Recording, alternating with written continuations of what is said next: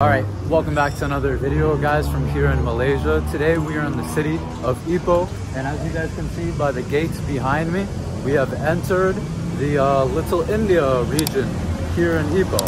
So from what I have been told, Ipoh has a very large Indian population, and not only that, but incredible Indian food. So that is going to be the mission for this video. We're going to walk around a little bit of this Little India area and hopefully find an amazing Indian restaurant. Take a look right now.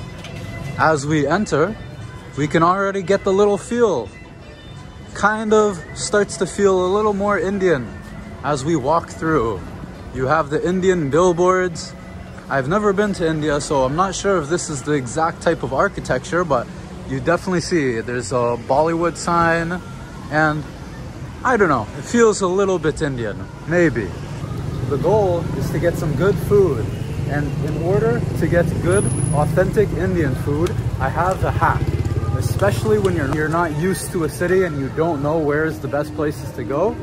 The hack is to look if there's any Indians inside of the restaurant. If there is, you already know it's going to be a good one.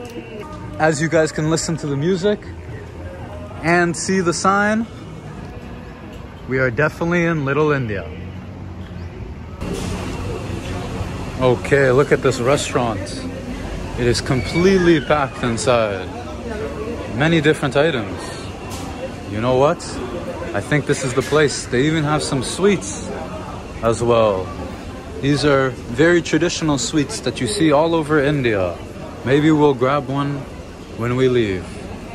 I'm not sure what type of food this is, but this is a very common way of cooking foods that I see all over India, Indian restaurants and Pakistani restaurants. Wow, you know what? This has to be a very good restaurant because it is completely packed. Look at that. One seat left right here for me. All right, so we found the menu. And let's take a look at this. Chicken butter masala. Ooh. Do they have butter chicken? That is the question. They have mutton. South Indian breakfast. Not today. So on the menu over there, I don't know how well you can see, but I found a buttered chicken. I think that is going to be the dish that we're going to try. Yeah, does it come with bread, the butter chicken? Okay. How do you normally eat butter chicken? You eat it with bread? You like bread or rice? Rice, chapati, bread. How do I haven't eaten it in a long time, so I kind of forget. Do people eat it with bread or rice? I think better rice. Okay, I will get the large one with the rice. All right, so take a look at this. Thank you. The food has arrived. This is the butter chicken with the rice on, I believe, the banana leaf. It looks very hot. There's steam coming off of it. I don't know if you could really tell on the camera, but I might give it a minute to cool down. First, I want to just grab a nice little, maybe we'll go all in. We'll dump it. Ooh, look at that.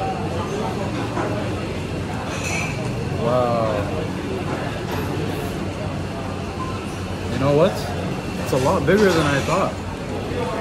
Huge portion, which I'm very satisfied with. That is good. This has just filled the whole plate. Alrighty. So this is going to be my first time eating butter chicken in 4 years. Last time was in Dubai, which has very good Indian food. But now, here in Malaysia, which is also known to have amazing Indian food. Alrighty, let's try it. Bismillah.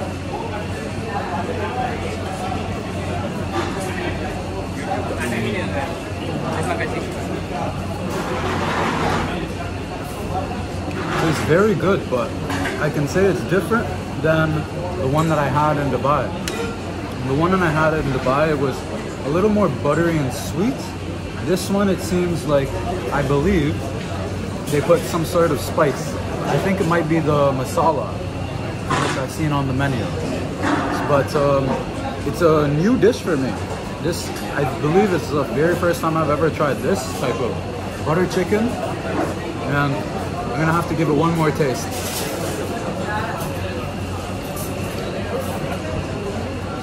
Very good. Actually, I really like it.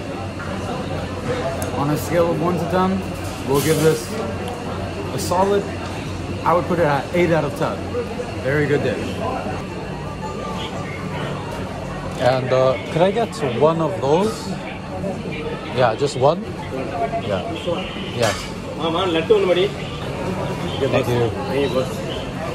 Thank you. And take a look at this. This is the kitchen that all of our food was prepared. It looks like a very good, well-organized kitchen. And lastly, we have some sort of dessert. I've seen it all around, and we'll see if it's good. All right, now for the mystery item of the day. I don't even know what it's called. This sort of ball. Bismillah.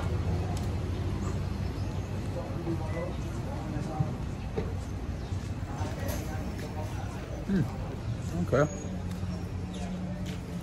I might be wrong, but it seems that it looks like it's some sort of rice ball, but it does taste very sweet and very good. I actually very much enjoy this. A perfect little dessert after an incredible meal. How much is one of these? This one. The samosa? Samosa. Yeah. How much for one? 150 one piece. Okay, I take one, please. One piece, huh? Yes, thank you.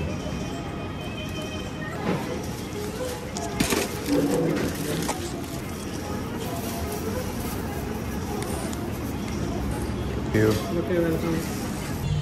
Man, shout out to all the food reviewers. I never realized how hard work it is to eat so much, but I am completely full and I borderline don't want to eat this anymore.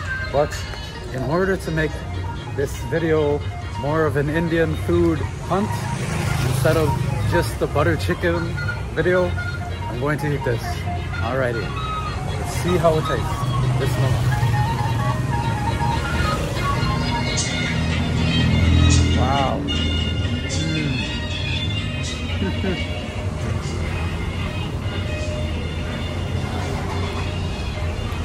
I am very glad that I had that. Maybe this could be the best item of the day, and it was the cheapest, 150. Very good, honestly. I really like this. It is similar to the Indian one that we had in Kuala Lumpur, although it has a much more filling texture. There's a lot of that potato and some sort of sauce, similar to the butter chicken sauce. Maybe it's this masala, I have no idea, but I can definitely say it was very good. This, I would put it at a 9 out of 10. So very good item right here. And as we finish the review, we reached the end of Little India Street, as you guys can see behind me. So we're going to end the video here. If you guys did enjoy, please like, subscribe, and we'll see you guys in the next one. Peace.